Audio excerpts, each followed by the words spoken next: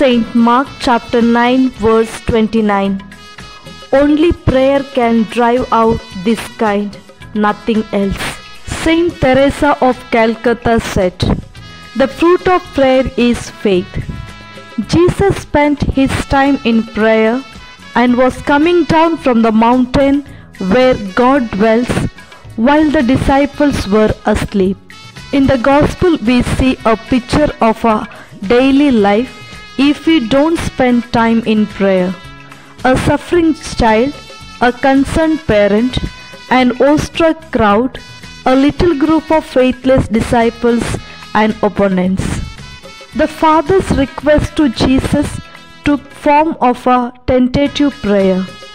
If you are able to do anything, have pity on us and help us.